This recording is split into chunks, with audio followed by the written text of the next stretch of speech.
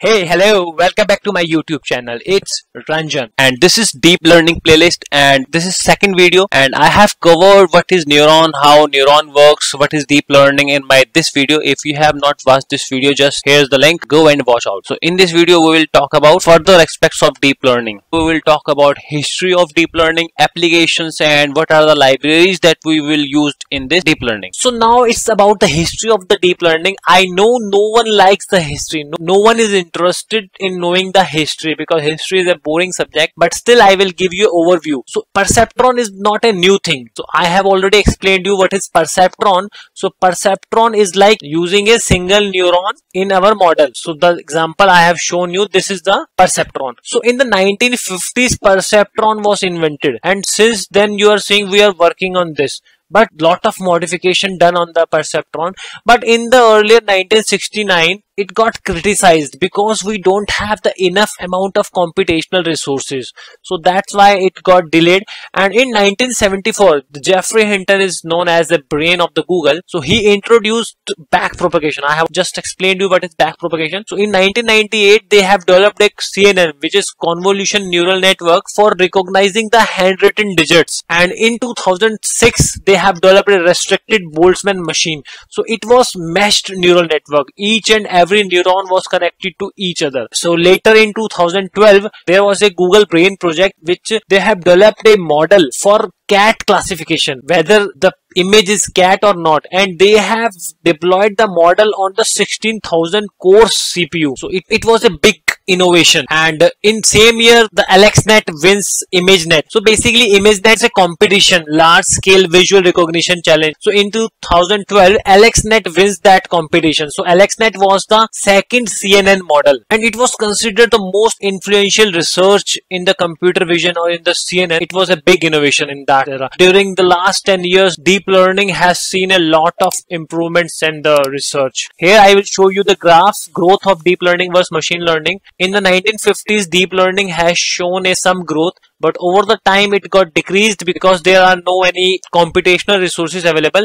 And after some time, like if you will see last 10 years, the graph got increased because in the last 10 years we have seen a lot of development in the terms of GPU. And if you will see, machine learning follows the same way. Earlier it got increased in 1950 and over the time it got decreased, and even the machine learning in the last 10 years has received tremendous growth. And this is the basic terms that we will come across in the deep learning. First is the input that I have already covered you. What is the input? So input is the features or the data which we will pass to the deep learning model. And weights, it will basically add a weights to each and every input. So it will used in the optimization of our model. It will reduce the error because we cannot change the input. We can change only weights. We have already learn y equal to mx plus c in linear regression. So in this deep learning, m would behave like a weight. In machine learning it was just a slope, but in deep learning it would behave like a weight, and this c would be like a bias. So this is the bias. And neuron, it's a single unit or fundamental unit of neural network. So it is just a perceptron. And here we have activation function. So activation function basically achieves non-linearization of the dataset and it will normalize the dataset. I will explain to you in my next video how it does. Activation function of a node defines the output of that node. So we have activation function here. It will pass some, here we will pass some input to the activation function and it will return some output, and that output would be in range of -1 to 1 or 0 to 1. It depends which activation function we are using.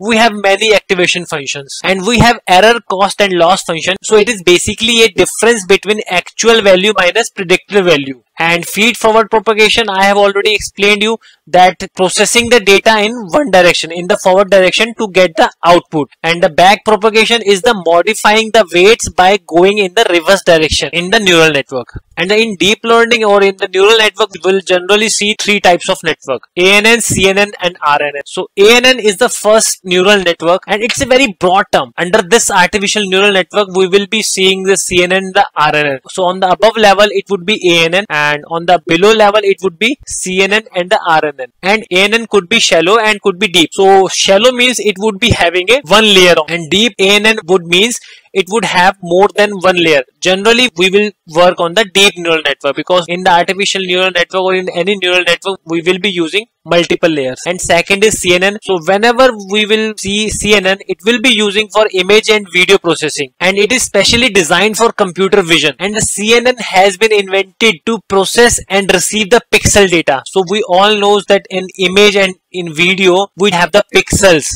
Image is divided into the some pixels. So convolution neural network works on the pixels.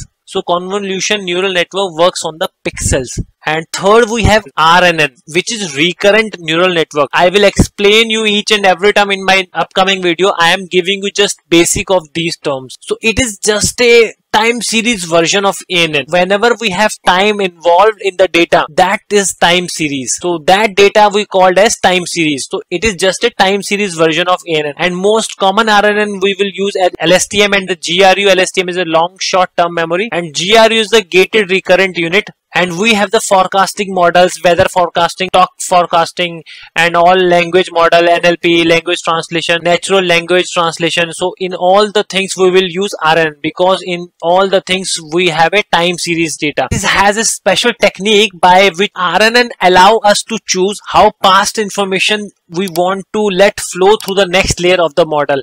That's how they called it as memory. After these three types, we have encoder, decoder, transformer, and BERT. So these all are used in natural language processing. And we have many libraries in the deep learning. So most important is the TensorFlow, which you will see most of the time. And it is developed by the Google, and it has static graphs. This is just a drawback of this library. I will explain you all. I'm just giving you basic of all these libraries. I will explain you all these libraries in my next video. And Keras is a Google another library. TensorFlow has the problems has overcome in the Keras, and Keras has a dynamic graph. In the TensorFlow there was static graphs.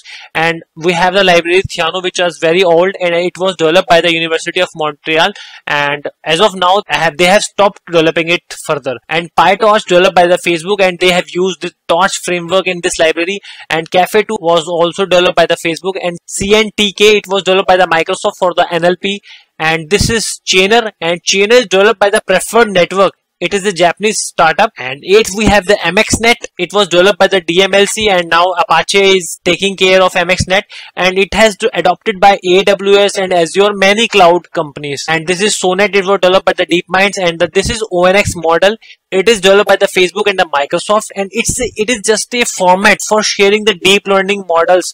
Suppose if you have developed the model in the TensorFlow and you want to deploy in the Keras, so ONX model will work here. It's an open format for sharing deep learning models across different frameworks. So you can train one model in one framework and transfer in production in another framework. And Gluon is an API which has developed over the Amazon MXNet, and it was introduced developed by the Amazon and Microsoft. And the Cafe2 and the PyTorch, Facebook has integrated these two things. So Facebook has developed another library which he have using Cafe2 and the PyTorch. And what are the applications of the deep learning? We can use in the speech recognition, audio recognition, because this is time series data. So deep learning has widely used in the speech and audio recognition. And now we have computer vision. Prior to deep learning, we had many techniques for recognizing the features from the images, as we had computer vision, but the results were not always great. So now computer vision with deep learning is showing very good accuracy and performance for image classification and recognition tasks.